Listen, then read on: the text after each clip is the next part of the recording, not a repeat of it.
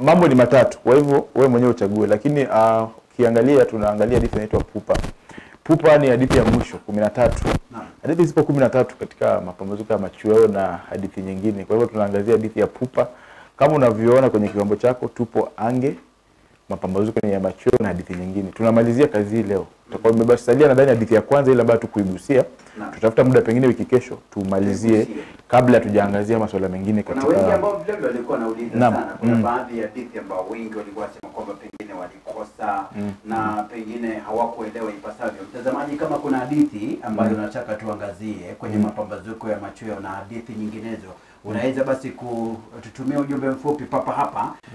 Nafasi mwalimu atakuwa anaangazia hadithi zote, lakini kuna wengi wanasema mwalimu kongole kwa kuwafaa au wanafunzi ambao wanajitayarisha kwa mtihani wa kitaifa na furaha zaidi kwamba watakaposhiriki mtihani huo wa kitaifa watakuwa wanaandikisha matokeo bora zaidi baada ya kufuatilia kipindi hiki kwa dhati. Shukran. Hadithi ya mwisho Pupa. Mwalimu mtiririko. Kamusi ya karne ya 21 inasema kwamba pupa ni haraka. Kwa hivyo kwa haraka ndio maana hiyo kwamba pupa. Na kuna wahusika watatu ambao ni muhimu katika hadithi hii. Kuna mhusika mkuu ambaye ana matatizo mengi sana. Matatizo kwa sababu sijui kwa nini watu wanapenda masuala ya matatizo. Kwanza kabisa sijui Billy. Mtazamo wako ni upi kuhusu masuala ya familia? Kwa mfano familia inafaa kuwa na watoto wangapi? Kivyangu wawili. Kwa maisha ya sasa wawili wanatosha. Wawili wanatosha. Kitambo basi tungekuwa na wengi ni sawa, lakini kwa sasa wawili wanatosha. Na je, ukiangalia wale watu ambao tunawaita wasakatonge, wale maskini, alafu uangalie na wale watu ambao wanazo. Inakuwaje kwamba maskini ndio wana wengi alafu wale matajiri pengine mmoja ama wawili? Niliuliza swali hilo akanijibu mtu kwamba maskini ana wakati mwingi zaidi ambao hautumii vizuri wakati huo. Kwa hivyo matumizi yake unayajua. Tajiri naye wakati wake mwingi anatumia kutafuta pesa. Kwa hivyo anapotafuta pesa, muda wa kutafuta watoto haupo, lakini maskini kwa sababu muda mwingi atafuti pesa na tafuta basi watoto. Sasa mhusika mkuu anaitwa Mwakuona. Si Mwanakuona. Wajua shida ya fasihi. Mtazamaji, ukifanya makosa umtaje huyu mhusika kama Mwanakuona, utakuwa na faili. Kwa hivyo ujue kwamba majina huwa ni tofauti. Na katika fasihi lazima utaje jina ambalo linaafiki kitabu. Kwa hivyo ni Mwakuona, si Mwanakuona. Kwa hivyo mhusika mkuu katika Pupa ni msichana wa shule. Anaenda shule sasa hivi, anaitwa Mwakuona. Kuna mhusika mwingine ambaye anaitwa Bi Mtego. Kwa hivyo hao ndio wahusika wakuu. Kuna Mashaka, Mwakuona na Bi Mtego. Mashaka ni rafiki yake Mwakuona.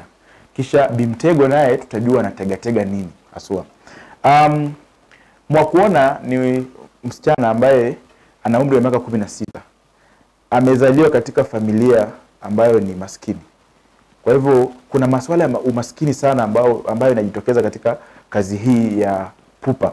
Sasa huyu Mwakuona amezaliwa katika familia ambayo ni maskini na ana wazazi wote wawili. Mama yupo, kisha vile vile baba yupo. Lakini shida ni kwamba wanaishi katika mazingira ambayo ni tata sana. Kwa mfano tu, mwandishi anatuambia kwamba yeye alikuwa akifungua mimba, huyu Mwakuona. Yupo katika familia ya watoto 12. 12. Na nashangaa jinsi huyu mama alijifungua watoto 12 licha kwamba yeye hajiwezi, hana lolote. Kisha katika watoto hawa 12 ambao wapo katika familia hii, ajabu ni kwamba tofauti kati ya Mwakuona na kitinda mimba ni miaka 13. Sasa mtazamaji, piga hesabu yako kwamba watoto ni 12 katika familia hii. Kisha tofauti kati ya mtoto wa kwanza ambaye ni Mwakuona na yule wa 12 yule ni miaka 13. Kwa hivyo ukipiga hesabu zake inamaanisha kwamba huyu mama alikuwa anajifungua watoto baada ya kila mwaka, si baada ya kila mwaka anajifungua mtoto. Kila mwaka anajifungua mtoto. Miaka 13 akiwa tu anajifungua watoto. Na yeye mwenyewe ni maskini. Shida ambayo ipo pale, shida ya kwanza ni kwamba hamna chakula. Shida ya pili ni kwamba wanaishi katika maeneo ambayo ni duni, nyumba ambazo ni kuukuu, hawana mtu wa kuwatia motisha, na vile vile maisha ya shule inakuwa ni kama inawalemea kidogo. Yasemekana kwamba Mwakuona alikuwa hajui maana ya nguo nyingi. Kwamba alikuwa na nguo ambayo inaitwa nifue kisha nivae. Sijui kama watu wanafanya hivyo. Nilikuwa nasikia katika Kiingereza kuna ile wash and wear. Lakini sasa hii nayo nifue kisha nivae, kumaanisha kwamba nguo kama imeenda sana ni ngapi? Ni 2. Hana nguo. Na taswira nyingine ambayo inajitokeza pale ni kwamba yeye ni mtoto wa kwanza, japo msichana, matatizo yapo pale nyumbani. Kwa sababu gani? Chakula hakitoshi. Kwa hiyo wanasema mara nyingi Mwakuona alikuwa anakosa chakula. Unajua sisi watoto wa kwanza tunaumia sana. Kwa hivyo ilikuwa lazima na majukumu. Na ukadhibu na kwa kama wewe ni mzazi wa ngapi? Wa pili. Sasa ilikuwa lazima kwa sababu huwezi hata wewe mtu mkubwa tu. Chakula ikiwa chakula ni chache, hakitoshi, hauwezi ukakuwa unaparamia kula alafu mtoto wenu mdogo yule au mwana wako hajala. Kwa hivyo yeye ilikuwa kazi yake yeye na wengine ambao walikuwa wapo pale mbele, mara nyingi waliishia kutopata chakula. Kwa sababu wangewaacha wale wadogo wao wafanye nini? Wale. Na chakula kilikuwa hakitoshi. Kwa hivyo matatizo. Kisha wale watoto vile vile walianza kushikwa na maradhi ya utapiamlo. Nywele inasemekana kwamba iligeuka ikawa hudhurungi. Unajua karibu tukiwa tukifanya sayansi shule ya msingi kwa tunaambiwa zile signs of marasmus. Kwa mfano naambiwa nywele inabadilika inakuwa hudhurungi. Unapata mtoto ana tumbo inakuwa kubwa kidogo kwa sababu kwa sababu ana shida ya chakula hakitoshi, na hapo chakula kipo, chakula kile si lishe bora. Kwa hivyo matatizo yale yalikuwepo. Wakati mmoja Mwakuona akitoka shule akakutana na ajuza fulani ambaye anaitwa Bimtego. Bimtego akamwambia kwamba anafanya kazi katika shirika fulani ambalo linasaidia watu kuwapatia udhamini wa shule na masomo. Kumbuka wewe ni maskini. Iwapo wewe ni maskini na mtu anakuambia tunapatia watu udhamini wa masomo na si masomo ya hapa, tunakupeleka nje ya nchi. Mwakuona akaona alhamdulillah Mungu amesikia, amejibu maombi. Kwa hivyo yule ajuza akamwambia kwamba kwa sharti moja kwamba lazima usikize kitu ambacho nakuambia na ufuate maagizo. Lakini ujue kwamba kwanza tunaanza na kazi. Kwa hivyo tunakupatia kazi upate mshahara mzuri, kisha baada pale kule Uingereza nje ya nchi tutakupatia sasa nini? Masomo. Na tugaramie masomo na tukufadhili. Na si wewe peke yako, tunafadhili wengi. Kwa hivyo Mwakuona akaona Mungu amemuonekania. Akakubali kuzungumza na yule ajuza. Wakaelewana. Ajuza akamwambia kwamba lakini iwe siri. Kwamba wewe usimwambie mtu, hata wazazi wako usiwaambie. Utawaambia tu wakati ambapo utastahili kutoka nje ya nchi. Kwa hivyo watakuja kukuaga katika uwanja wa ndege. Na ili kuweka siri ama kudumisha siri, kitu kingine ambacho unahitaji kufanya ni kufanya nini? Kuchukua simu. Kwa hivyo alikabidhiwa simu. Kumbuka maskini akaambiwa simu hii iweke vizuri. Usimpe mtu yote asijue una simu. Wakati ukifika muda mwafaka tutazungumza. Nitakupigia mimi mwenyewe. Hamna mtu atapiga hiyo simu. Ukiona nimepiga simu sasa utajua ni mimi. Kwa hivyo Mwakuona akaona kama kazi hii nzuri, na hatimaye yeye vile vile ana matatizo shule pia. Ni kama inamsumbua, hata hajui hatima yake baada ya kumaliza shule itakuwa ipi. Akaona anataka kusaidiwa na huyu ajuza. Na kwake akaona kwamba Mungu amemuonekania na ametuma mtu kwa muda ambao unafaa kumsaidia yeye katika matatizo yake. Sasa huyu Mwakuona alikuwa mtu ambaye anaweka siri sana. Kwa hivyo akaamua kuweka hiyo siri. Akasema yeye alivyoelewana huyu ajuza ataiweka hiyo siri, hata ivunja. Lakini wanasema kwamba yule ajuza alivyokuwa anamwangalia, kitu cha kwanza alichoona ni kwamba katika umaskini wa msichana bado ni mrembo.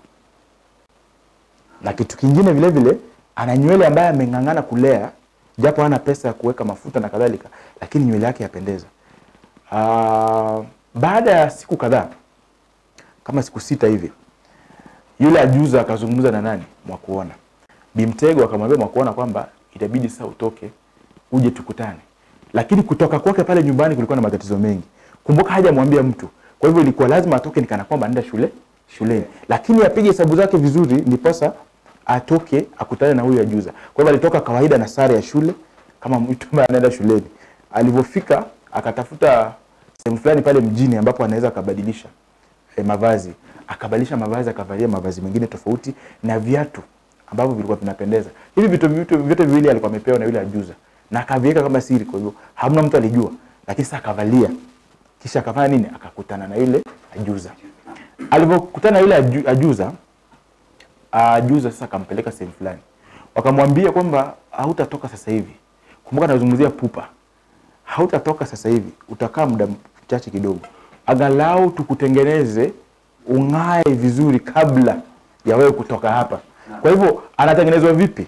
Jambo la kwanza alikuwa anakandwa, anasuguliwa, akatengenezwa uso, nywele akatengenezwa vizuri, makucha kubandika kaekewa, kope zile akaundiwa vizuri, kisha wakaanza kumbadilisha nguo, kumpatia nguo ambazo zinakaa za kisasa, nguo ambazo zinakaa za ugaibuni. Kwa mfano nguo ambayo ni fupi, amevalishwa vizuri, kwa hivyo akaanza kupendeza. Hatimaye huyu Mwakuona akaanza kuona kama maisha yanaanza kuwa mazuri. Leo hii anang'aa. Ajabu ni kwamba alipoingia sehemu ile ambayo alikuwa anatengenezwa, hakuwahi kutana na yule ajuza tena. Kwa hivyo akawa anashangaa, yule mtu ambaye alinileta hapa, mbona simuoni? Nakumbuka ile simu imechukuliwa. Alipofika hivi simu ikachukuliwa. Kwa hivyo hana simu. Lakini yupo pale, anaishi, anaona kama hamna shida. Anakula vizuri. Vile vitu vyote vilikuwa na vitamani, pizza, mankuli, chakula nzuri na kadhalika alikuwa anavipata. Kwa hivyo akaona lengo lake ni kutoka kwenda ugaibuni. Kila kitu anachofanya anajua kwa akili yake, anaambiwa ni masomo, lakini kabla ya masomo ni kazi. Kazi ambayo ina mshahara mzuri, kisha baada pale mimi ugaibuni. Na nitarudi hapa. Na nikirudi nitahakikisha kwamba nimesaidia familia yangu na nimebadilisha pale nyumbani. Sasa wakati masuala haya yanafanyika, kuna vitu ambavyo vilikuwa viendi sawa kwake. Jambo la kwanza, wewe unatafuta kazi, inakuwaje wewe unawekwa katika hali ambapo wewe ni kama mheshimiwa fulani. Na unatafuta kazi. Wewe unatafuta kazi, umeambiwa kwamba unapewa ufadhili wa kusaidia kusoma na vile vile kupeleka ng'ambo. Lakini swali ambalo unajiuliza, jinsi ambavyo watu wanaishi na mlahaka wao na wewe, kwamba wanakutunza vizuri, wameandika watu ambao wanahakikisha kwamba kila kitu ambacho unataka upo sawa, na zile huduma ambazo unapewa, hata ule wakati ambao alikuwa anatengenezwa na kuoshwa na kadhalika, na kuwekwa makucha ambayo yamebandikwa, kope na kadhalika, alikuwa anashangaa inakuaje yeye ndio mwenye matatizo ya kutafuta kazi au usaidizi, lakini wale jamaa ambao wanamsaidia wanahakikisha kwamba huyu msichana anapewa kila kitu ambacho anahitaji. Kwa hivyo masuala yale pengine hayakuwa yanamuingia kichwani, lakini hangefikiria, kwa sababu kumbuka, ukiwa katika hali ambapo unaona kwamba maisha yanataka kubadilika, kuna vitu vingi hata ukiona haviendi sawa, utasema najaribu tu kufikiria sana, lakini pengine mambo si hivyo ninavyofikiria. Sasa huyu Mwakuona maisha yaendelea kama kawaida. Akaambiwa sasa, kesho unatoka kesho, unaenda sasa kukutana na mwajiri wako. Alikaa pale takriban siku kama 7 akitengenezwa tu. Kwa hivyo alipotokea alikuwa msichana mrembo wa kupendeza, na alikuwa na umbo mzuri, ametengenezwa, nywele zimelainika. Lakini sasa anaambiwa leo hii sasa ndio unakutana na mwajiri wako. Na yeye anajua anaenda ng'ambo. Nadhani hata ungekuja ukutana Mwakuona, umwambie Mwakuona rudi shule, Mwakuona angekupiga, angekuchoma. Yeye anafikiria kwenda ng'ambo, ufadhili, kazi. Kwa hivyo ni kazi kwanza, kisha adhaminiwe masomo. Akatoka, alikuja akachukuliwa na gari nzuri, jeep ya gari kubwa. Akakaa back left, walivyosema Mwandishi. Akashangaa, Mungu akiamua kubadilisha, jamani, anabadilisha kila kitu. Mwakuona akaona sasa jina langu si Mwakuona bure. Naona kuna maisha pale mbele. Alipotoka na gari akapelekwa sehemu fulani. Yeye anatarajia kuona uwanja wa ndege. Kwa sababu ameambiwa sana kutana mwajiri, anadhani anaenda kuona uwanja wa ndege, lakini ajabu ni kwamba alipelekwa katika sehemu tofauti, mandhari ambayo ni watu ambao ni matajiri, jumba la kikasri na ilikuwa imeandikwa China Ways. Kwa hivyo ametoka, ameenda pale katika ile sehemu. Alipofika ile sehemu akakutana kwanza, kuna sehemu ya kulaki watu. Akaketi pale, kuna kochi nzuri ameketi. Ajabu ni kwamba anaona wasichana ndio wamejaa pale, na kuna wanaume ambao vile vile wameketi sehemu nyingine. Na hao wasichana sasa, tofauti ni kwamba ajabu, wamevaa nguo ambazo ni fupi sana kuliko hata ile yake. Wasichana wadogo kati ya umri wa miaka 16, 17, 18 hapo. Lakini sasa wana watu wana vinywaji kule sehemu fulani, wanaume wako pale, kuna wale ambao wanacheza nusu uchi. Anashangaa huko ni wapi. Akawa ameketi. Na msichana fulani alivyokuwa pale anafanya kazi hapo, yule mwelekezi wake akamuuliza, "Wewe ndio Mwakuona?" Akasema ndio. Akasema, "You are so much on demand. So it's you." akawa haelewi, na kwa sababu yeye ni mpumbavu ama sijui kama ni mpumbavu, akauliza kwani nyinyi hamkuambia waajiri ni yupi, hamkuamua ni mwajiri yupi ananichukua? Mbona niko kwenye demand sana? Nyinyi si mngeamua tu mbona nipo kwenye demand sana jamani? Mngeamua tu kwamba huyu atanichukua, huyu atapata, kama niko kwenye demand, tupo wengi. Lakini sasa singeamua au wote ambao wapo pale, mkitoka yafaa mwajiri yupi tu mmoja anichukue. Mbona tena mnasema hamjaamua kwamba niko demand? Kama huyu ataka, huyu anataka. Sasa basi mngeelewana. Hajui yeye hajui, anajua ni kazi.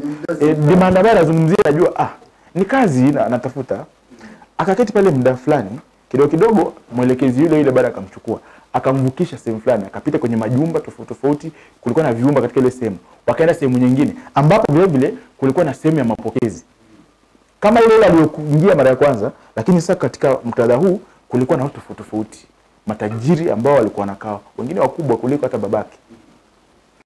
Kisha akaona watoto wadogo ambao walikuwa wanapiga dance vile bado pale, wanawafurahisha baadhi ya hawa wanaume. Na kuna mmoja alisikika akisema, I love that one, give me the other beautiful girl, the slay queen of all. Akashangaa tena, ni nini inaendelea hapa jamani? Mbona sielewi kunaendelea vipi? Kumbuka muda huu wote Bimtego hapatikani. Alivomleta sehemu ya kwanza ile kutengenezwa, hajaonekana. Lakini anajua tu anatolewa hapa, anapelekwa hapa, anatolewa leo hapa, anapelekwa kule, na maisha yanaendelea. Kwa hivyo muda mchache ulipofika, jamaa fulani akajitokeza ambaye akasema jinsi tu nilivyotaka, ile picha niliyotumiwa na nikachagua kweli, sasa unaonekana zaidi mrembo zaidi ya ulivyokuwa kwenye picha. Kwa hivyo macho yangu yako ni ada, kweli najua kuchagua. Yule alama anazungumza ni mtu wa juu mkubwa kuliko babake, na ndio kuchagua. Ukweli ni kwamba sehemu hii yote ilikuwa ni danguro ya ukahaba, na huyu Mwakuona alikuwa kauzwa. Kwa hivyo alivyouzwa pale katika kichumba kile, kuna mtu tayari alikuwa amemnunua, na alijipata katika hali ya ukahaba na maisha ya ukahaba bila kujua. Na sehemu ile ulikukiingia huwezi ukatoka. Kwa hivyo lazima uketi pale kwa muda fulani. Na alipofika pale, kuna msichana fulani ambaye alimpata, ambaye anaitwa Mashaka. Ukiangalia Mashaka pia, Mashaka matatizo. Huyu Mashaka pia alikuja pale katika njia hiyo. Na kuna wasichana wengi ambao walikuwa pale, ambao vile waletwa katika njia ile aliyokuja nayo nani? Huyu Mwakuona. Kwa hivyo Mwakuona akajipata katika hali hii, ikabidi aanze kutumikia sehemu hii kama kahaba. Na inasemekana kwamba alitokea kuwa mtu ambaye alikuwa na ufanisi mkubwa katika ile sehemu. Kwa wale wasichana wote ambao waliletwa, yeye alifanikisha sana biashara ya ukahaba. Lakini akaapa kwamba atahakikisha siku moja anatoka. Anapigania haki na harakati, atatoroka, na atahakikisha kwamba watu hawa wasichana ambao wanateseka wanatoka. Kwa hivyo kuna muda fulani akapanga kutoroka. Na alipopanga kutoroka, alifanikisha huko kutoroka na akatoroka. Akatoka, lakini swali ambalo alikuwa anajiuliza ni nafsi yake, kwamba amefanya mengi, ameingia katika ukahaba. Anarudi nyumbani kama mtu wa aina gani? Na je, atapokewa na familia yake? Na kumbuka familia yake ilikuwa inamfagilia sana katika masuala ya elimu. Wajua katika familia kuna watu, sijui watoto wote huwa ni sawa, lakini nina uhakika mzazi huwa anajua kuna mtoto fulani ambaye hapo ndo kuna matumaini. Japo hawezi ambia mtu wote ni watoto wake, anajifanya anawapenda wote, lakini kwa roho yake huwa anajua kwamba kuna mtu hapa, huyu najua ndio tunategemea. Kwa hivyo alikuwa mzuri, alikuwa anapenda masomo, watu pale nyumbani walikuwa wanampenda na kumtegemea, vile wazazi wake na wale marafiki wa karibu. Lakini leo hii aliyekuwa anapendwa sasa hivi ni kahaba. Amefanya ukahaba kwa takriban miezi 7. Miezi 7 akifanya ukahaba. Na Maria amepata nafasi akatoroka. Lakini swali hajui kwamba wataenda vipi. Sasa alivyoamua akasema jambo la kwanza ni atafute wanahabari, na kitu kingine vile aende akawajuze polisi. Ajabu ni kwamba alivyokuwa kule ndani, baadhi ya wateja hata ambao walikuwa wanakuja kuchukua wasichana ni wakuu wa polisi. Na hao ndio watu ambao wanafaa aende ashtaki, kisha waamuru polisi waende pale wafanye nini? Wakashike na kufunga biashara. Kwa hivyo masuala ambayo yanajitokeza pale ni uozo katika jamii, kuna ufisadi ambao tunaona pale. Na vile kumbuka mama yake na babake wakati alivyopotea huyu Mwakuona, walienda katika kituo cha polisi kuripoti. Walipoenda kuripoti, polisi wakawaambia walete pesa za mafuta. Kwa hivyo walitoka katika kituo bila kusaidika. Kwa hivyo kuna ufisadi pale. Kwa sababu Bili huwezi niambia kwamba serikali huwa inaleta gari katika kituo cha polisi na waleti mafuta. Kwa hivyo ni wananchi wanafaa watafute namna ya kuweka mafuta kwenye gari. Haiwezekani. Gari la polisi likiwa pale kwenye kituo, kuna mafuta ipo. Serikali haiwezi kaleta gari bila mafuta. Sasa haiwezi kwa gari ipo, ukiingia unaambiwa na polisi ndio tuna gari, lakini sasa hatuwezi tukatoka tununue mafuta. Haiwezekani. Kwa hivyo ilikuwa ni ufisadi. Na alivyoshindwa kupeana zile hela, hakusaidiwa na akatoka. Kwa hivyo naam. Kwa hivyo tunaona tayari polisi ambao wanafaa kutusaidia katika sehemu zote mbili. Kule kwingine nje hawajasaidia. Huyu jamaa kuna biashara hii bado inapewa mihimili na nani? Na polisi. Kwa hivyo kama wateja wakubwa pale ni polisi na si polisi wa kawaida, wakuu wao. Kwa hivyo na maisha hao ndio wanafaa kusaidia kufunga vitu kama hivi. Kwa hivyo wadogo wao hawawezi kufanya kitu iwapo biashara hii nzito imebeba wakuu wa polisi. Hata polisi wa hapa chini wa kawaida hawezi kufanya kitu. Kwa hiyo akatafuta wanahabari, na ndio nasema kuna nafasi ya wanahabari katika jamii. Mtazamaji, yule mtu ambaye huwa anadharau vyombo vya habari, ole wako. Kuna vitu ambavyo katika nchi hii mtu yote hawezi kufanya, lakini kuna sehemu ya vyombo vya habari katika maisha ya binadamu. Kwa sababu utaangalia mara nyingi hata katika mahakama, mtu akienda mahakamani amezungushwa imeshindikana, mahali ambapo huwa anaona nikijaribu hapa ni vyombo, na akienda katika kituo cha habari swala hili litokee na lifike katika umma, unaona sasa watu wanaanza kuwa makini. Naam, kila mtu anaiangazia, unapata mwisho wa siku angalau atapata afueni. Kwa hivyo aliona kitu ambacho kimesalia ni nini? Kuanika haya masuala katika vyombo vya habari. Na alivyofanya akafanya hivyo. Lakini tunapozungumza ni kwamba maisha ya msichana yalibadilika, na huo ndio mtiririko. Inatuacha katika hali fulani hapo. Badilika vipi? Alitoka pale na kitu alichokihitaji, alipata kila kitu alichokihitaji. Sasa maisha yake yalikuwa ni kama ya ng'ambo baadaye.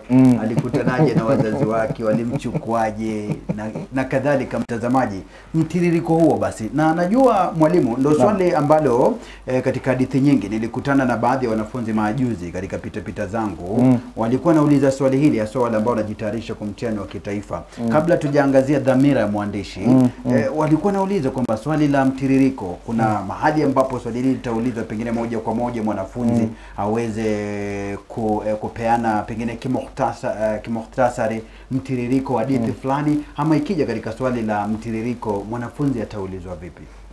Mtiririko watu ile swali hujaulizwa peke yako. Hata nadhani wiki jana tukiwa hapa na kaka Kcse, swali lilijitokeza. Mtiririko hautainiwi, lakini vitainiwa vyote vya sarufi vya fasihi vinategemea mtiririko. Naam. Kwa sababu iwapo hujaelewa mtiririko, hamna kiswali utajibu. Kwa mfano hautakuwa na wahusika, haujui matukio katika kitabu, haujui mandhari, maudhui yatajitokeza. Kwa hivyo mtiririko ni muhimili au mihimili ya fasihi, lakini japo katika utahini hautatainiwa mtiririko. Lakini takriban maswali yote ambayo utajibu yanategemea nini? Mtiririko. Kwa sababu mtiririko ni kuelewa kitabu. Kwa hivyo mtiririko huwezi ukapata iwapo hujasoma kitabu na kuelewa. Kwa hivyo wale wanafunzi ambao wanauliza, mtiririko hautainiwi ndio, lakini maswali kama yote yale ambayo yanatainiwa yanatokana na mtiririko. Naam. Kuna wanafunzi wengi sasa wao wanapata mtiririko unavyosimulia hivi, pengine wanapata wale wanafunzi magwiji katika masuala haya kwamba msomaji ni mwanafunzi mmoja anatulia mahali, sasa kazi yake ni kueleza ulivyoeleza kwamba tupe mtiririko wa hadithi Pupa kwenye Mapambazuko ya Machweo na hadithi nyinginezo. Kwa hivyo mwanafunzi mmoja anaketi pale anasimulia kulikuwa na huyu, kisa kilikuwa hivi, kwa hivyo anasema mimi nimejua mtiririko, kwa hivyo niko sawa kukabiliana na maswali. Mwanafunzi kama huyo, sasa hivi kuna yule ambaye anafuata mtiririko huu wako, hata soma kitabu hiki tena, hata soma hadithi hii. Sema mwalimu amenifaa, kwa hivyo mimi niko tayari kukabiliana na maswali. Yuko tayari mwalimu, ana uwezo kukabiliana na maswali baada ya kusikiliza tu mtiririko kutoka kwako kwa mfano, ama kutoka kwa baadhi ya wanafunzi ambao wamebobea katika hadithi ama kwenye hadithi fulani. Alivyofuatilia mtiririko wangu mimi ni mwalimu, kwa hivyo atapata afueni. Naam. Lakini sasa hawezi akapata 20 yote kwa sababu shida ni moja. Ukiangalia mwanafunzi huyu tayari ana mtiririko, tayari anakuelewa. Lakini kwa sababu hajasoma kiundani, hawezi akapata zile alama zote. Kuna baadhi ya maswali yanaweza kumlemea.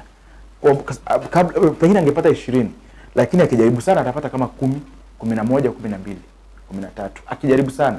Kwa hivyo hatusemi kwamba mtiririko ni mbaya, lakini unafahamu mtiririko kusaidia ujengeke. Rudi kwenye kitabu vile vile na usome. Sasa ukisoma utakuwa unasema ndio, naam alivyosema mwalimu ni hivi, Kwa hivyo utaelewa zaidi. Lakini mwisho kabisa mambo ni matatu. Soma kitabu ama ufeli. Kwa hivyo wewe amua. Na wewe amua mtazamaji. Mambo ni mangapi? Matatu. Soma kitabu, feli ama feli kabisa. Mtazamaji unaweza uliza swali. Tayari kuna baadhi ya wanafunzi ambao wanauliza maswali hapa. Najua maswali haya tutakuwa tunakabiliana nayo. Kwa hivyo mtazamaji, ukiwa na swali unatuma ujumbe wako kwa 0705780844 na bila shaka maswali yako yote tutayapata na mwalimu atakuwa anayangazia. Kuna baadhi ya maswali ambayo tayari yameulizwa hapa. Namuona Elza kuna mwanafunzi hapa anauliza, tutakuwa tukiangazia swali lako wakati ambapo tutafika pale, manake anaangazia pengine mbinu na mbinu ya uandishi na kadhalika. Si kupiga simu, ni kutuma ujumbe mfupi kwa 0705780844. Unatuma ujumbe mfupi, sio kupiga simu. Dhamira. Kwa Kenya hawapendi kufuata maagizo. Hawafuati maagizo. Sasa ukimweleza kwamba atume ujumbe mfupi, yeye anapiga simu. Tutakapomweleza sasa piga simu, anatuma ujumbe mfupi. Ndio hayo basi. Alilenga nini mwandishi alipoandika hadithi hii? Mwandishi alilenga vitu vinne. Na nadhani alileta kitu ambacho ni cha maana sana. Mimi hadithi hii nilipokuwa nafunza wanafunzi wangu, nilichukua takriban wiki moja. Kitu ambacho si kawaida na mimi. Si kawaida kabisa na mimi. Kwa sababu ukiangalia yale mafunzo ambayo yanajitokeza hapo katika hadithi hii, ni mafunzo ambayo ni ya maisha kawaida. Kwamba ukiangalia kila kitu ambacho kilimkumba Mwanakuona kunradhi, na vile vile familia ile. Kwa sababu kwa mfano tumezungumzia swala la familia hapa. Wewe maskini, mbona unawazaa watoto wengi? Watoto 12. Hata kulisha mmoja huwezi. Mbona kwa hivyo unaona tunarejelea jamii kiujumla, kwamba vitu vingine hapa vinahusu jamii. Lakini kitu ambacho kilikuwa kikubwa sana ni kwamba mwandishi alikusudia kuonyesha maana ya methali kwamba haraka haraka haina baraka. Kwamba usifanye maamuzi kwa pupa. Naam. Pupa, kwa sababu gani nasema pupa? Angalia huyu msichana Mwakuona. Alikutana na mtu ambaye hata hamjui, amuelewi, wamekutana mara ya kwanza, ameambiwa vitu ambavyo vinafurahisha sana. Lakini yeye hakufikiria anaacha shule. Alipoacha shule sasa ndio huyo ametoka anatafuta kazi, sijui ufadhili, leo hii yupo wapi, amejipata wapi? Pabaya, ukahaba. Kwa hivyo kuonyesha kwamba haraka haraka haina baraka. Kabla hujafanya maamuzi ya muhimu katika maisha, lazima ujipatie muda, fikiria kwanza kuhusu kitu ambacho unafanya. Ile ni jambo la kwanza. Jambo la pili, alijaribu kuonyesha kwamba si kila mtu ambaye anapatia ahadi na kujaribu kuonyesha kwamba anakuthamini huwa anamaanisha. Bila ukiambiwa na watu hapa kila wakati unajua wewe ni mtu wa maana, wewe ni mtu ambaye tunakupenda sana, tuko na kuenzi na kadhalika. Usikuwa unakubali kila kitu. Naam. Kuna vitu ambavyo unaambiwa lakini watu wengine wakudanganya. Kwa hivyo mdhani yeye ndiye siye. Naam. Hiyo bado ni dhamira, kati ya dhamira ambayo alipania kuonyesha. Vile vile analenga kuonyesha umuhimu wa kupima mambo kabla ya kufanya maamuzi. Iwapo Mwakuona angepima maswala ambayo alikuwa anaambiwa kabla hajafanya maamuzi, pengine leo hii hangekuwa katika hali hili, hangetukumikishwa, hangeingia katika ukahaba, na vile vile maisha yake hangeharibika. Na mwisho kabisa anakusudia kuficha ulanguzi wa vijana na maovu yanayofanywa na watu tofauti ambao wanafaa kulinda watu, kwa mfano polisi. Na mimi nasema polisi si wabaya. Kuna baadhi ya polisi wengi tu wazuri ambao wanafanya kazi yao vizuri. Na sasa unaona katika muktadha huu kuna wale ambao hawasaidii, kwa sababu huyu ni mtoto mdogo miaka 16. Ameenda kuripoti, mama kunadi ameenda kuripoti kwa mtoto amepotea. Kitu ambacho kinafaa kiwe kitu cha kipaumbele katika kwa maafisa. Afisa wa polisi anaamua yeye ataambia mama alete mafuta. Hao watu kumbe maskini hawana. La hata baada ya kukosa hiyo mafuta hamsaidii. Amepotea, ameenda. Biashara hii ya ulaguzi wa watoto na mabinti na kufanya ukahaba unaendelezwa na baadhi ya watu wakuu ambao wako serikalini wanahusika kama wateja pale. Wanajua haya masuala yanafanyika, hawasaidii. Kwa sababu yule afisa alivyoenda pale kununua mtu na kupata kidosho kwa mfano na msichana mdogo, si anajua kwamba hii ni biashara haramu na yeye mwenyewe ni mmoja kati ya watu ambao wananufaika na biashara hii, kwa hivyo hasaidii. Kwa hivyo alitaka kuonyesha baadhi ya maovu ambayo yanatendwa haswa na watu ambao wanafaa kuwa kielelezo kizuri katika jamii. Naam. Na mwalimu, pale kuna baadhi ya wanafunzi tayari washaanza kuyatuma maswali yao hapa. Kuna mwanafunzi hapa hajataja jina lakini anasema swali la dhamira, nitafanyaje ili kupata alama zote? Wakati ambapo naulizwa kwa mfano fafanua dhamira, nitatoa hoja ngapi nipate alama zote? Swali hilo linategemea. Mara nyingi kienda sana ni alama 5. Lakini inategemea. Wanaweza kuambia mwandishi alikusudia kulenga nini katika hadithi Pupa kwa hoja 3. Kwa hivyo itategemea, swali litamuelekeza. Iwapo ni hoja 3, peana hoja 3. Hoja 2, peana hoja 2. Na kitu ambacho huwa anajua ni kwamba mtahini hawezi akatahini swali ambalo lina hoja nyingi na anajua kwamba hizo hoja hazipatikani. Kwa hivyo mara nyingi atakadiria hoja ambazo zipo. Kisha utapewa alama kulingana na hoja ambazo zinapatikana kwenye kitabu. Ni kama tu kwa mfano ukiangalia ufahafu wa anwani. Kuna baadhi ya ufahafu kama anwani kama ya Mapambazuko ya Machweo yenyewe. Tuliangalia hapo tulikuwa tunafanya na wewe hapa Mapambazuko ya Machweo. Unapata kwamba hoja kuhusu ufahafu wa anwani ni takriban hoja kama 15. Kwa hivyo unajua ukiulizwa pale utaulizwa 10. Kwa mfano utaulizwa alama 10. Tathmini ufahafu wa anwani Mapambazuko ya Machweo alama 10. Utapeana hoja 10. Sababu hoja zipo. Kwa hivyo inategemea na zile hoja ambazo zinapatikana. Na mara nyingi angalia tu. Wewe mwenyewe utaona tu kwa sababu kama hadithi nimekuambia tunaleta swala la Pupa, swala la watu ambao hawaaminiki, kutoamini watu, vile vile kufanya maamuzi kwa utathmini. Tumezungumzia masuala ya wanajamii ambao ni waovu kwamba usiamini kila kitu ambacho unaambiwa na mtu. Kwa hivyo unaona vitu takriban 4-5 haipiti pale. Kwa hivyo inategemea. Naam, nikitumai mwanafunzi umenufaika na swali lako limejibiwa pale wakati ambapo unaangazia dhamira ya mwandishi. Naam, tuangazie maudhui kwenye hadithi hii mwalimu. Kabla ya maudhui kuna swali linazaulizwa kuhusu ufahafu wa anwani Pupa. Ufahafu wa anwani Pupa, chukua hoja ambazo zinadhihirisha Pupa. Pengine inaweza kuwa kitu ambacho kilichangia Pupa au vile vile Pupa yenyewe inaathiri vipi mhusika fulani au mhusika huyu anajipataje katika hali ya Pupa.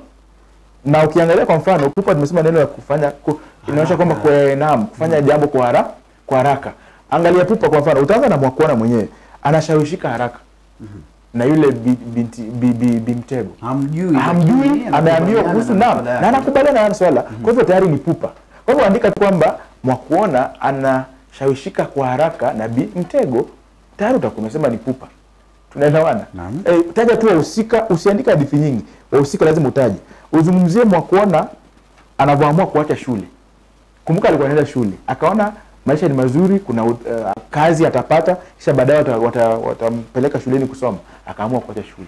Anaacha shule kwa haraka bila kutathmini sehemu yake katika maisha na vile vile masuala ambayo alikuwa anaambiwa. Kwa hivyo alifanya uamuzi haraka wa kuacha shule. Kwa hivyo ni Pupa. Mwakuona vile vile anapapia swala la utajiri. Kwa sababu walimwambia kwamba watamdhamini masomo, lakini pia vile vile kuna kazi. Kwa hivyo kazi kwanza, kisha baada ya kazi masomo. Akaona utajiri na una maskini mwingi, akasema acha nichukue kazi. Kwa hivyo anapapia haraka masuala ya utajiri, kwa sababu alijua kwamba akienda ng'ambo apate kazi atakuwa tajiri. Kwa hivyo unaangalia yale masuala ambayo yanamwathiri mhusika moja kwa moja, na vile vile masuala hayo lazima yaendane na anwani uliopewa. Kama Pupa, haraka, kitu gani kilitokea pale ambacho kinaonyesha haraka fulani? Haraka yenyewe ambayo mwishowe haikuwa nzuri. Nadhani utakuwa umepata kile kitu ambacho kinastahili. Kisha katika maudhui, kabla uingie maudhui, kuna mwanafunzi ambaye pale anajulikana kama Maura anasema yupo Kitale. Maura huyu anasema hili swala la mhusika mkuu kukubali kuanza ama kukubali kujihusisha kwenye biashara ya ukahaba bado ni Pupa. Naam, ni Pupa. Naam. Aliona kwamba hakufikiria kwa mfano kwamba akiamua keti pale nini kitamfanyikia. Wajua kuna maisha ni kuchukua nafasi. Iwapo yupo pale katika danguro na amue kwamba sitahusika na maswala, pengine tu angeona, pengine angengangana aone kama wangetaka kumuua, mwambie usipofanya hivyo tunakuua, ndio wawe sina nafasi ama sina njia nyingine. Kwa hivyo aliparamia vitu vingi sana. Naam. Nikitumai umejibiwa. Naam, tuangazie maudhui. Maudhui makuu pale ni umaskini. Lakini kana na umaskini bado kuna ulanguzi wa vijana. Katika ulanguzi wa vijana kuna hoja mbili tu, kwamba Bimtego anawahadaa vijana wadogo haswa wasichana na kuingiza katika biashara ya nini? Ukahaba. Kisha vile vile Mwakuona anakutana na mashaka kule katika Chengaways ni lile jumba ambalo kazi hii yote ilikuwa inafanyika. Na ukiangalia chenga, hata neno chenga inamaanisha kama kuna kuchenga na ways ya njia. Kwa hivyo Chengaways ni ile sehemu ambapo haya masuala ya udanguro na kila kitu kinafanyika. Na kule ndio alivyokutana na nani? Mashaka. Msichana mdogo pia vile vile kama yeye. Kwa hivyo Mwakuona na Mashaka wanajipata katika katika masuala ya ukahaba kwa sababu walitumikishwa na wakadanganywa, wakatiwa wakatiwa nyara. Kwa sababu kama iwapo mtu atakudanganya, kushawishi, kisha kuchukua na kuweka kama mtumwa, ni kama kutekwa nyara tu. Naam. Kisha umaskini sasa. Umaskini ndio sehemu kubwa. Naam. Mwanafunzi ukipata maudhui umaskini na katika Pupa maudhui mengi ambayo utaulizwa yatategemea umaskini, kwa sababu masuala haya yote ambayo yanajitokeza ni kwa sababu ya umaskini. Kwanza kabla tukianza hadithi tumeonyesha kwamba hali ya umaskini inawafanya wakazi wa Mwinamo, ile sehemu ambapo hawa watu walikuwa naishi ilikuwa ni Mwinamo. Ni Mwinamo kwa sababu majumba ambayo yalikuwa pale majumba makuukuu. Tunaambiwa taswira pale, majumba makuukuu ambayo yamezeeka na yanataka kuanguka. Kwa hivyo kuna umaskini. Familia ya Mwakuona inakumbwa na umaskini. Baba na mama ama wazazi wa Mwakuona hawawezi wakapata chakula cha kila siku kuwalisha watoto. Huo ni umaskini. Mwakuona mwenyewe tunaambiwa kwamba alikuwa ni mtu ambaye hana nguo na mavazi. Alikuwa anavaa nguo, anafua akivaa nguo. Hajui maana nguo mbili, umaskini. Mara nyingi Mwakuona na ndugu zake vile vile walikuwa wafikiwi na chakula. Kumbuka tumesema kwamba wakila pale ilikuwa inabidi aache chakula wadogo wake wale. Alafu yeye baada ya wadogo wake kula, kwa sababu chakula ni chache, hapati kitu. Kwa hivyo ni umaskini. Kwa hivyo katika umaskini angalia vile vitu ambavyo vinachangia Mwakuona kuishi katika ule ukata, na vile vile wale watu ambao ni familia ya Mwakuona. Kisha baada ya pale nadhani utakuwa uko sawa. Naam. Na pengine kando na maudhui haya ya umaskini, kuna maudhui mengine ambayo yanajitokeza pale. Maudhui mengine ni ufisadi. Nimezungumzia ufisadi mara mbili. Polisi wanawaomba wazazi wake Mwakuona pesa za petroli ndiposa waende wakamtafute. Wale afisa wa polisi ambao wanafaa kulinda doria na kulinda usalama ndio baadhi ya wateja katika Chengaways. Naam. Kisha nadhani maudhui mengine kuna maudhui ya hali ya kutowajibika. Irresponsibility, hali ya kutowajibika. Kuna watu wengi sana ambao hawawajibiki katika kazi hii. Na katika hali ya kutowajibika unaanza na wale polisi kwanza. Polisi wanavyoshindwa kusaidia katika hali hii ambayo ilikuwa ni ngumu, wanakataa, wanasema kwamba nataka mafuta kwanza kabla hajafanya. Ni hali ya kutowajibika. Bimtego ni mtu mzima, mama na heshima zake, anatumisha watoto na kufanya ukahaba bila kujali hisia na nafasi ya watoto katika jamii. Hiyo ni hali ya kutowajibika. Mwakuona mwenyewe kuparamia na kuamua kwenda kwenye Pupa na kufanya maamuzi ambayo hayafai ni kutowajibika. Kwa hivyo kuna maudhui vile vile ya kutowajibika ambayo yanajitokeza pale. Kwa hivyo katika mtandao huu, jinsi nilivyokuambia mtazamaji, jaribu kwanza kufikiria katika mkondo huo, katika haya maudhui ya kutowajibika. Naam. Naam, pengine tuiangazie leo maswali ya wanafunzi zaidi, mwalimu, kwa sababu maswali ni mengi tu na wengi wanataka kujua. Anasema Wangara kutoka shule ya Koyonzo Boys, anasema ukiulizwa jinsi mwanamke anavyosawiriwa kwenye hadithi Pupa, wanamaanisha nini na utajibu vipi? Swali nzuri sana. Naam. Kusawiriwa ni kuchorwa au anavyojitokeza. Kwa hivyo mwanamke anasawiriwa vipi? Na nadhani swali hilo ni nzuri sana kwa sababu ni kama kuuliza nafasi ya mwanamke katika jamii ya Pupa. Sasa tunaangalia wanawake wangapi pale? Wanawake wengine wale ambao ni makahaba, tunaangalia Mashaka, tunaangalia Mwakuona na vile vile yule mwanamke Bimtego. Kwa hivyo Bimtego mwenyewe tunaanza na yeye. Naam. Angalia sifa zake na anavyofanya kazi pale. Mwanamke ni msaliti. Bimtego anasaliti nani? Mwakuona kwa kumhada na kumpeleka katika biashara nini? Ya ukahaba. Mwanamke ni adui ya mwanamke. Bimtego anawachukua watoto wadogo wasichana na kuwatumikisha na kuwapeleka katika nini? Ukahaba. Kwa hivyo unaona, nadhani mtazamaji anaelewa kitu ambacho najaribu kusema. Unaangalia mwanamke amesawiriwa vipi na kwa njia zote, iwe ni chanya ama hasi. Almradi umeuza tu nafasi ya mwanamke alivyosawiriwa, haujaambiwa kwa njia hasi ama chanya. Kwa hivyo kila kitu kuhusu mwanamke, iwapo mwanamke ana sifa nzuri, pia zitoe tu. Iwapo ana sifa ambazo ni si sawa, pia zitoe. Kwa sababu umeambiwa anavyosawiriwa katika jamii ya Pupa. Tunaelewana? Nadhani akichukua mkondo huo atapata majibu. Naam. Kabla tuangazie, manake kuna wengi ambao wanauliza mbinu mbalimbali za uandishi zilizotumika hapa. Pengine mwalimu, tuangazie mbinu hizo na kama hatapata mwanafunzi jibu hilo pale, tutauliza swali lake. Mbinu za uandishi kwenye hadithi hii. Vipengele vya kimtindo ama mbinu za uandishi huwa naambia wanafunzi maswali kama haya hawafai kuuliza. Kwa sababu mbinu za uandishi tunazijua. Kuna methali, kuna tashbihi, kuna jazanda, kuna mbinu rejeshi, kuna taswira. Kuna stiari, kuna au jazanda, kuna kinaya na kadhalika. Kwa hivyo ukishajua hizi mbinu huwa zinamaanisha nini, wakati unasoma kazi yoyote tu utazipata. Kwa mfano, wakati unasoma methali, kwa ushajua methali ni nini. Wakati unasoma kazi hii, umepata kuna sehemu fulani wametumia methali. Uwezi niambia kwamba mtazamaji utashindwa kujua kwamba hii ni methali. Lakini kuna zile mbinu ambazo ni changamano. Kwa mfano kama kinaya. Ni kinaya kwa polisi kuenda kuchukua kushiriki katika biashara ya ukahaba. Licha kwamba wanafaa kufanya nini? Yaani kinyume cha matarajio kwa mfano. Unaona? Ni kinaya kwa Bimtego ambaye ni mama ajuza kuchukua watoto wadogo na kuwaingiza katika ukahaba. The opposite of the expected. Kisha vile vile kuna taswira. Taswira ni picha ambayo tunapata wakati unapeana maelezo fulani. Nikisema kwamba jumba lile lilikuwa ndefu na lenye kutisha. Taswira ambayo inajengeka ni nini? Wakati mtu anakuambia swala hili, utajaribu kufikiria. Ulete picha hiyo jumba mbele yako. Utaona kuna taswira unaweza ona.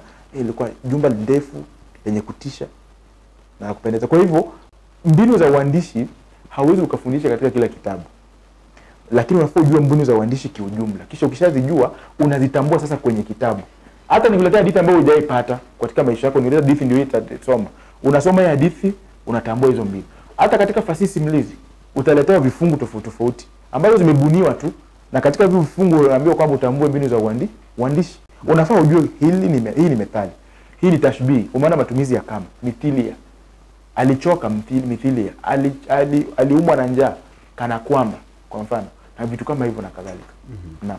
Na anasema ni Jennifer kutoka St. Mary's Mwira, wanasema asante sana kwa kunifaa. Swali hilo la nafasi ya mwanamke katika jamii niliulizwa na sasa naweza kulijibu. Asante sana. Kuna mwanafunzi mwingine hapa alikuwa ameuliza swali la maudhui, akiuliza uzinzi. Uzinzi. Naam, uzinzi. Maudhui uzinzi ipo, lakini sasa haijitokezi sana kwa sababu wale watu ambao wameenda pale kuchukua vidosho hatujui kama wameoa. Unajua uzinzi ni hali ya, ni kama ile adultery katika Kiingereza. Ni hali ya wewe kuwa na mke na bado unafanya nini? Unazini ama una mpango wa kando. Kwa mfano, una mke wako nyumbani au una mume nyumbani na una mwanamume mwingine tofauti sehemu nyingine ambaye ni mpenzi, na ndio uzinzi sasa. Sasa hapa tujiambie uzinzi. Tunajua tu kuna ukahaba kama uozo. Kwa mfano, wale wanaume ambao wako pale wameenda kuchukua wale watoto na wale wasichana. Hatujaambiwa kama wameoa. Hatujaambiwa. Kwa hivyo hatuwezi sema kuna uzinzi. Na vile vile kunaweza kuwa na uzinzi kwa sababu baadhi yao pengine wanaweza kuwa na familia zao na wanawake. Sababu tunaambiwa kwa mfano kuna mmoja ambaye alikuwa umri wa nani? Wa babake. Kwa hivyo mtu ambaye ana umri wa babake inamaanisha tayari ana familia. Na ukiwa na familia na uende utaanza kutafuta vidosho inamaanisha kwamba unazini. Kwa hivyo wewe ni mzinifu na ni uzinzi ule. Naam. Kwa hivyo hapa hatujabainisha. Ndio kuna watu ambao wanafanya ukahaba, lakini hatujui kama iwapo wana familia na wake ama hawana. Naam. Maria Kumu asema kutoka Ukalama, asema anauliza jinsi vijana wanapitia matatizo katika hadithi ya Pupa. Asema akiuliza swali hilo aeleze jinsi ambavyo vijana wanapitia matatizo kwenye hadithi ya Pupa. Alama 20 atazitoa wapi? Alama 20 atapata. Lakini hawezi ulizwa 20. Naam. Kwa sababu hoja ambazo zipo pale 10 zitafika. Naam.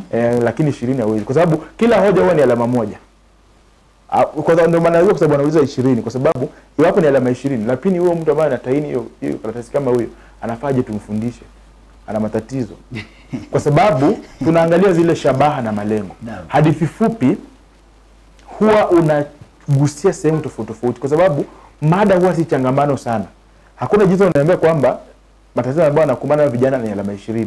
Kwa hivyo hoja 20 haiwezekani. Lakini angesema 10 ingewezekana. Sasa huwa tunasema kwamba wakati mwingi ukitainiwa mtihani watavunja hizo sehemu. Swali ambalo linaweza kwa mfano kwa Pupa inaweza kuwa kuna swali moja alama 3, nyingine alama 4, nyingine 5, nyingine 6 mpaka ifike 20. Lakini si 20 yote kijumla. Lakini hiyo inawezekana katika riwaya. Kwa sababu riwaya huwa ni changamano. Unaweza pata hoja 30. Kwa hivyo katika riwaya kuna baadhi ya maswali ambayo unaweza ulizwa alama 20, wanataka hoja ngapi? 20. Katika hadithi fupi hapana. Lakini bado ile swali unaweza kaulizwa. Changamoto ambayo inaokumba vijana. Moja ni nini? Ukosefu wa chakula kwa sababu ya umaskini. Mwakuona anashindwa kupata chakula. Cha pili ni nini? Ukosefu wa mavazi. Unaangalia tu vitu ambavyo wanapitia. Matatizo mengine ni nini? Ukosefu wa vitu vya kimsingi katika maisha, kwa mfano mafuta. Unaona kwamba alikuwa anaambiwa kwamba alikuwa na nywele ambayo ilikuwa inapendeza lakini alikuwa amepitia matatizo kuyalea kwa sababu hangepata hata mafuta. Akiingia kule kwenye ukahaba pia kuna matatizo ambayo yanamkumba. Bado yule rafiki yake ambaye ni Mashaka ana matatizo ambayo yanamkumba. Kwa hivyo unachukua vijana wote na matatizo yote na unaandika majibu na unapeana idhibati kwenye kitabu. Ukisema hawana chakula, eleza. Utapiamlo, wale watoto ambao walishikwa na watoto wadogo wanashikwa na utapiamlo kwa sababu gani? Hawana lishe bora na unaeleza. Tumeambiwa kwamba watoto wa kina Mwakuona walikuwa na nywele ya hudhurungi, kumaanisha kwamba walikuwa na nini? Ile kwa shako kwa mfano. Naam. Anasema mwanafunzi asema Saum Kcse asema vipi kutoka Lugari, anasema aliulizwa mbinu ya utatu ilivyotumika katika Pupa. Mbinu ya utatu ni rahisi tu, vitu vitatu. Kuna mbinu ya uwili kwa mfano. Naam. Kuna mbinu ya utatu. Mbinu ya uwili ni kuweka watu wawili au vitu viwili. Naam. Katika muktadha mmoja. Mbinu ya utatu ni hivyo tu, vitu vitatu kwa wakati mmoja. Kwa hivyo kwenye hadithi ya Pupa akisema mbinu ya utatu.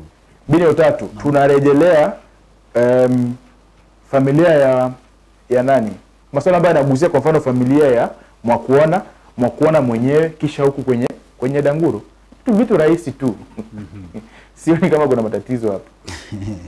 Na wengine wanauliza maswali ya dondoo. Na nikitumai swali hili la dondoo umeliangazia sana. Maana kuna yule ambaye asema nitapataje ama nitafanya nini ili kupata alama zote katika dondoo. Ndio sasa mtiririko unasaidia. Iwapo unaelewa mtiririko utajibu swali lolote la dondoo. Kwa sababu unaelewa kitabu. Dondoo ni kuelewa tu kitabu, matukio na ambayo yapo kwenye kitabu na kadhalika. Naam. Na yule anauliza aina ngapi ya taswira, na maanisha taswira zipo nyingi. Naam. Kuna taswira oni, taswira sikivu, taswira mwendo, taswira hisi. Taswira unatumia the 5 senses za human beings. Kwa mfano mlango ukibishwa ni taswira sikivu. Naam. Au alinusia harufu nzuri ya chakula iliyokuwa inaandaliwa jikoni, taswira mnuso. Alipoonja chakula kile kilipendeza, akataka kula zaidi na zaidi, taswira muonjo. Alihisi harufu mbaya, taswira mnuso. Kwa mfano alihisi kana kwamba nywele unamtoka, taswira hisi. Kwa hivyo taswira unatumia tu 5 senses. Ukiambia tafuta taswira, aidha utaona, utasikia, utaonja, utanusa, na vile vile kuna taswira mwendo. Akitembea mwendo aste, taswira mwendo. Kwa hivyo taswira ni aina ngapi? 5 za taswira. Kwa hivyo mwanafunzi ataulizwa moja kwa moja. Anaweza kaulizwa na anaulizwa wakati ambapo taswira imejitokeza. Huwezi uliza iwapo taswira haipo. Hiyo ndio uzuri kwamba iwapo uliuliza taswira inamaanisha taswira yenyewe ipo. Kwa hivyo ni wewe utambue. Hatuwezi kuuliza taswira na taswira haipo katika muktadha huo kwa mfano. Anasema mwingine nilishindwa kuelewa hadithi msitu wa Kipwerere. Mzimu wa Kiporere. Na anasema naomba nisaidie tu. Aende kwenye YouTube. Naam. Kipindi tulikifanya. Aende kwenye YouTube ya kwangu Brian Whitkins au YouTube ya Hiran Mogaisi atapata kipindi. Hatuwezi tukarudia, lakini kipindi chote kile tulikifanya kipo. Kwa hivyo atafute tu, atapata hiyo sehemu yote tulizungumzia nini na tuliwaelekeza vipi. Naam. Pengine swali la mwisho uweze kumfahamu wanafunzi, manake maswali ni mengi leo mwalimu, lakini swali la mwisho anasema pale kwenye hoja kwamba anapoambiwa kwamba alama ni 20 atahitajika kuwa na hoja 20. Naam. Ama sasa hivi akiambiwa alama 20 ukipata 10 ueleze unapata hoja 20. Yale maswali ya hoja kisha yanazidishwa yalipitwa na wakati. Siku hizi ukiulizwa eleza umuhimu wa mhusika katika kukuza hadithi kwa mfano, na upewa alama 5, tunataka hoja ngapi? 5. Iwapo utaambiwa eleza nafasi ya mwanamke katika jamii ya Pupa, alama 10, tunataka hoja ngapi? 10. Wala si hoja 10 au wala si hoja 5 kunradhi. Iwapo swali limeuliza alama 20 kiujumla, basi hoja ni 20. Ndipo tunaambia wanafunzi kwamba wakati unachagua maswali, chagua maswali kwa ufasaha. Chagua maswali ambayo unaweza ukafanya vizuri bila matatizo na vile vile una hoja za kutosha. Kwa sababu ukiandika hoja ni hoja moja alama 1. Kwa hivyo usiandike hoja 10 kisha useme kwamba watasahisha kisha wazidishe na 2. Haiwezekani. Maswali haya yalikuwa yanafanyika pale nyuma, lakini si sasa hivi. Nakumbuka mimi nikiwa shule ilikuwa hivyo.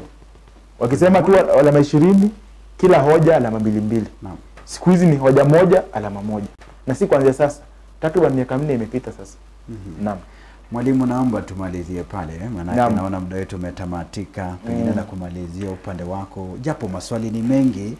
Najua pengine utapata nafasi ya kuyapitia haya maswali uweze kumfahamu mwanafunzi baadaye. Lakini kumalizia upande wako. Kumalizia upande wangu ni kwamba tulianza vipindi hivi muda umepita sasa kama takriban miaka 2. Tukafanya Bembea tukamaliza, tumefanya Mapambazuko Machweo tumemaliza. Mwanafunzi wa kidato cha 4 unafanya Mapambazuko ya Machweo na Bembea Maisha kwa mara ya kwanza, tunaomba uwe makini. Baraza la kutahini mtihani halijui iwapo unafanya mtihani kwa mara ya kwanza. Watakutahini kitu ambacho wanafaa kukutahini. Kwa hivyo ni wewe uelewe na ujue ni nini haswa unapaswa kufanya. Kwa hivyo kuelewa kwako kuna maanisha kwamba utie bidii, soma, jipange sawa sawa na uwe na mikakati ya kutosha ambayo itakusaidia wewe kukipata kile ambacho unakitaka. Ukumbuke siku zote kwamba kitu ni rahisi tu iwapo utatia bidii.